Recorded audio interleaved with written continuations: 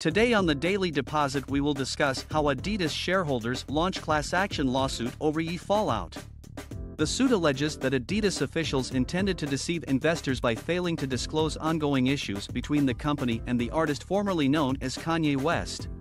Adidas is facing a lawsuit from shareholders who claim that the sportswear brand knew about the potential harm that rapper Kanye West, also known as Ye, could cause the company but failed to inform investors. The lawsuit alleges that former CEO Kasper Rorsted and CFO Harm Olmeyer either intended to deceive investors or acted with reckless disregard for the truth by not disclosing issues between Adidas and Ye. The lawsuit, filed in the U.S. District Court for the District of Oregon, cites a Wall Street Journal report that claimed Adidas executives had discussed the risk of Ye's behavior and considered ending the partnership.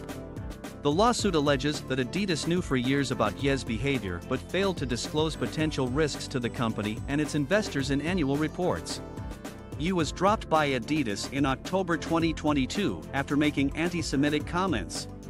The rapper designed the successful Yeezy line of trainers for the company, which generated over $1 billion in sales by 2019. However, Ye's increasingly controversial comments caused concern among Adidas officials, which they appeared to address publicly. The lawsuit claims that Adidas ignored the risks involved in its partnership with Ye, as well as the oversupply of Yeezy-branded shoes if demand were to fall due to controversy surrounding Ye. It alleges that the company's 2019, 2020, and 2021 annual reports failed to mention such potential risks.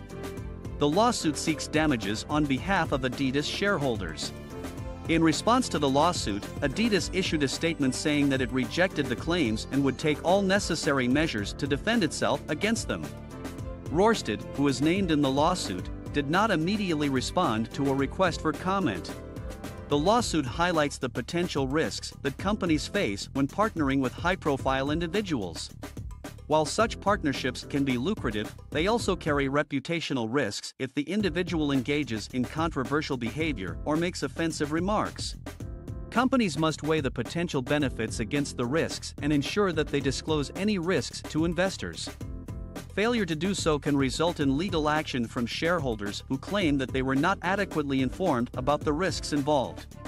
In conclusion, the Adidas lawsuit shows that companies must be vigilant when entering into partnerships with high-profile individuals and must be transparent with their investors about potential risks.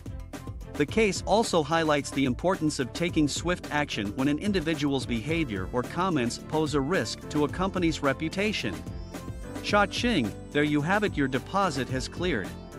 If you like these stories, please like and subscribe, and don't forget to click the bell icon to be the first to receive all our deposits as they become available.